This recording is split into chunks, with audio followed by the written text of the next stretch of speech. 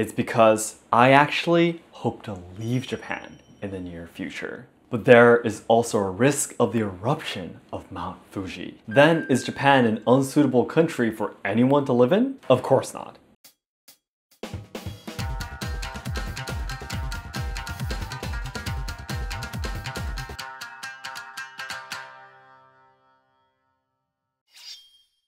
Minasan konnichiwa, and welcome to Let's Ask Shogo. I often receive comments and DMs saying that my dream is to live in Japan. As a Japanese living in Japan, on one hand, I'm very happy and honored about it. But on the other hand, I have mixed feelings too. It's because I actually hope to leave Japan in the near future.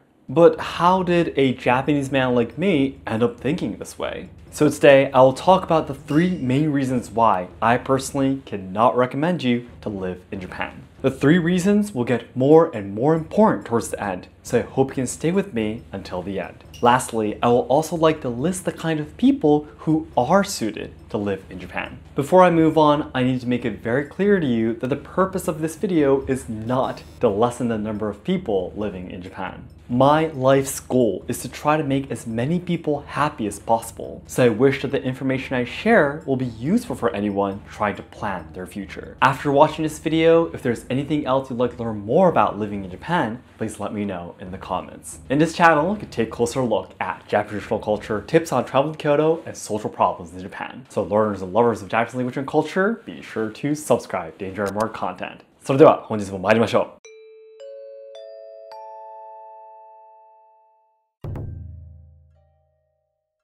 1. Many natural disasters. I'm going to introduce this first because there's nothing we can do about it. As I've explained many times before, Japan is one of the countries in the world with the most amount of natural disasters. Despite the fact that Japan occupies only 0.28% of Earth's land area, we have 7% of all active volcanoes, 10% of all earthquakes, 20% of all earthquakes stronger than magnitude 6.0. Average of 26 typhoons passing near or over every year. Average of 2,000 landslides disasters every year. As a result, about 18.3% of the worldwide cost of disaster damage is spent in Japan. But if you've been watching my videos, I'm pretty sure this is nothing new to you. So let's talk about some specific natural disasters that can actually happen in the near future. 1. Nankai megathrust earthquake. 2. Capital inland earthquake. 3. Mount Fuji volcanic eruption. The Nankai Trough is a plate boundary located south of the Shogo region of Japan. An earthquake that occur there are called Nankai Trough earthquakes. Such earthquakes repeatedly occur at intervals of 100 to 150 years and are very large in the magnitude of 8 to 9 class.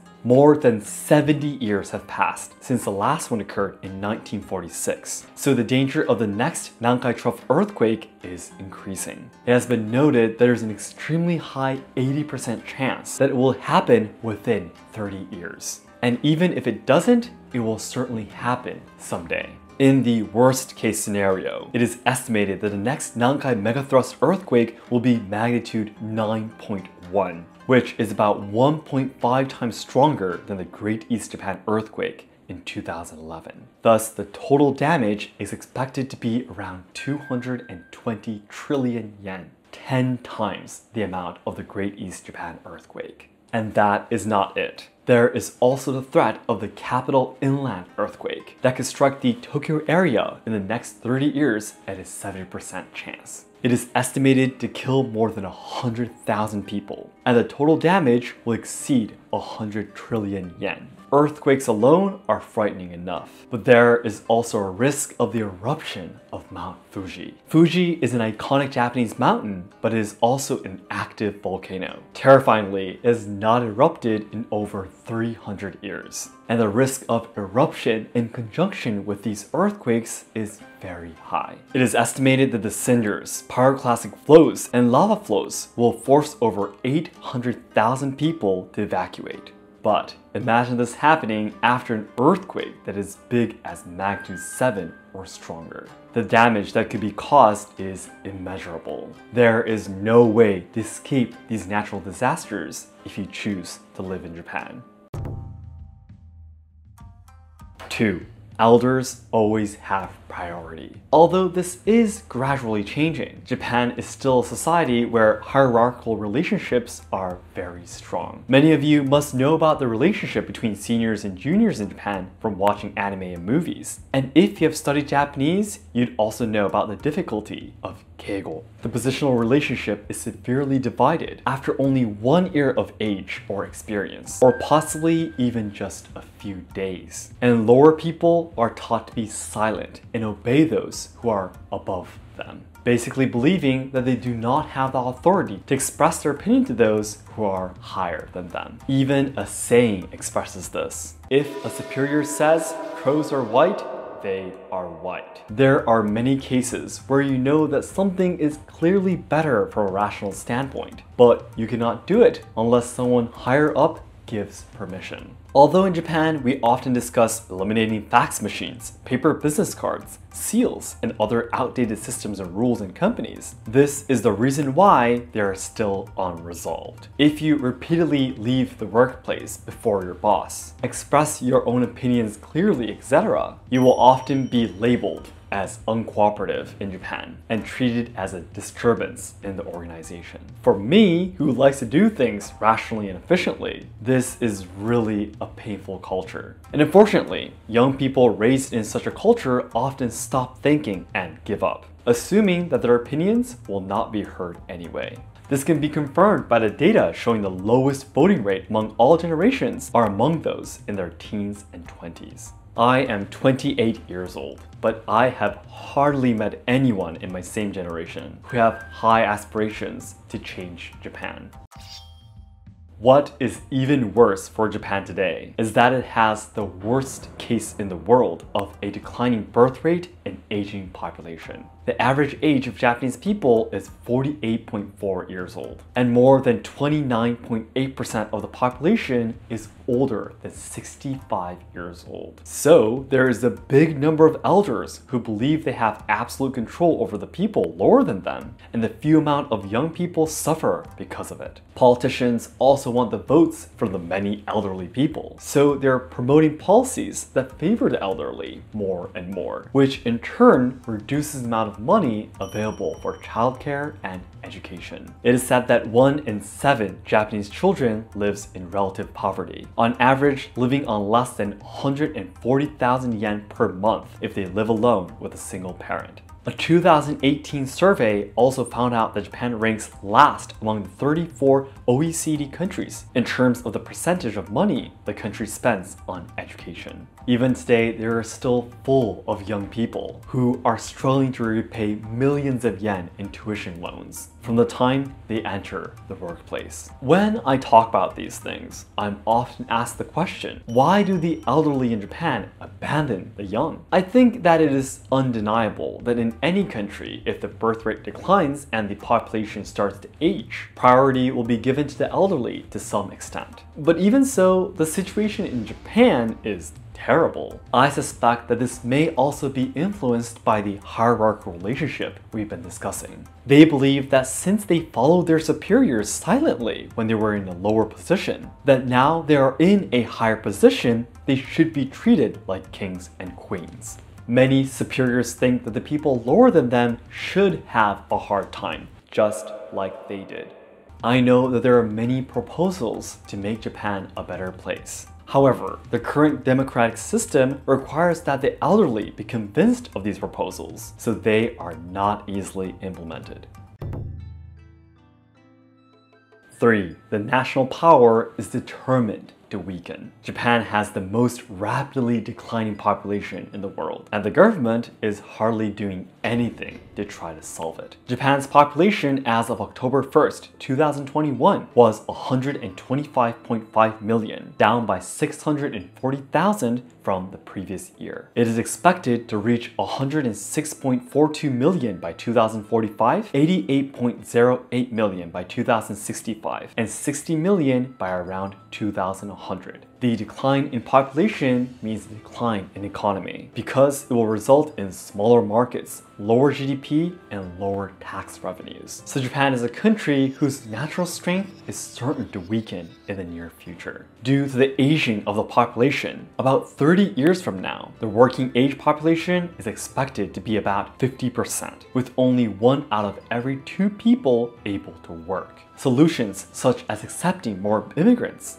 approving dual citizenship, and providing financial assistance to the child-raising generation remain unadopted. And the elderly are still only concerned with getting away with their lives happily and keeping things the way they were. Wages will continue to fall and taxes will continue to rise, as it has for the past 20 to 30 years. And there are concerns that crime rates will also rise as people's quality of life declines. I explained this in detail in a different video, so if you're interested, I hope you can check it out there. Then, is Japan an unsuitable country for anyone to live in? Of course not. I'm sure that my explanations so far may have given you the impression that Japan is the worst country in the world. However, every country has its problems, and of course, Japan has its good points too. It is wonderful to live surrounded by unique history and culture, delicious food, beautiful cityscapes, and nature. So the people I think that are suitable to live in Japan are as follows. 1. People who can earn foreign currency. People who are wealthy enough to live regardless of their government's intentions in declining wages, and people who would rather benefit if the yen continues to weaken. 2. People who are well prepared for natural disasters. In the worst case scenario, people who can temporarily flee abroad. 3. People who can work freely without belonging to an organization. If you can live your life only involved with people you choose, you can ignore Japan's annoying rules. In other words, I think that foreign YouTubers living in Japan can live in very good conditions. So PewDiePie, great choice. But Shogo, don't you fit these conditions too? It may seem that way, just looking at the conditions. However, the biggest problem for me is that continuing to live in Japan will interfere with my dream. And my dream is to pass on Japanese traditional cultures to future generations around the world. However, in Japan, the risk of natural disasters can force my activities to be suspended. There are many people who do not feel comfortable with my work, like this YouTube channel, due to the hierarchical culture. And there are very few young people who are willing to carry on the traditional culture. I would like to move abroad so that I can spread my culture a little more freely and teach the young people there. So please do not misunderstand me. I am not leaving because I hate Japan. I intend to return to Japan frequently for my training even after moving abroad. And I plan to continue some kind of business in Japan too, to help the younger generations of Japan. And lastly, please let me know your recommendations of places or countries I should go to make my dreams come true.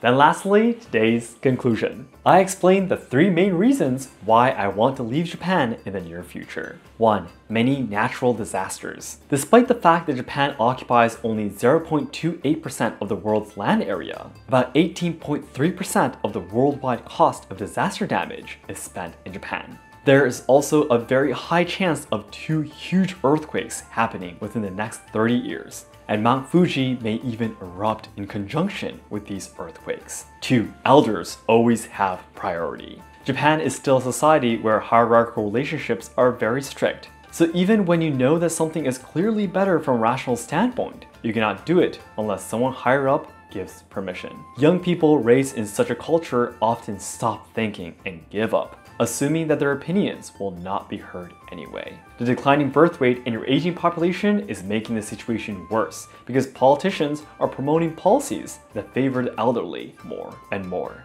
3. The national power is determined to weaken. Japan has the most rapid declining population in the world, and the government is hardly doing anything to try to solve it. Wages will continue to fall.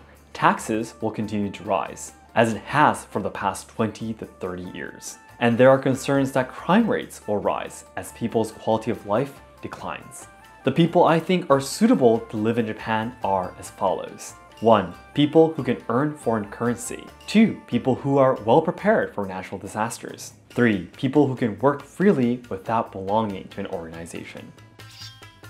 So that's it for today. Thank you very much for watching. If you thought this video was useful for you to plan your future of maybe moving to Japan, please hit the like button to help me boost this video to more people. And please check out our sub-channel and membership and also our Ko-fi and Suzuki page from the description box. Thanks again, and I'll see you in my next video. 皆さんどうもありがとうございました。So I'm thinking of maybe moving out of Japan within the next 10 years. It'd be great if I can move out of Japan somewhere in between 35 to 40. Yeah, it'd be great. I'm 28 years old right now, so maybe in the next 7 years. And the countries I will be able to go to, the conditions on, it would be better if the time difference is not so big compared to Japan. Like if it's like 12 hours or 13-hour difference. For example, there are some training that I can still take on the internet, you know, over Zoom or over Zoom and such. So it would be great if the time difference is not so big. It will also be very important that it's very warm. Considering my sickness with my Raynaud's sickness and my fingers, it does need to be very warm too. And I guess those two are the most important conditions for us right now. Very small time difference and it needs to be warm. So if you can give me any ideas, it'd be great. Thank you so much for your time, guys.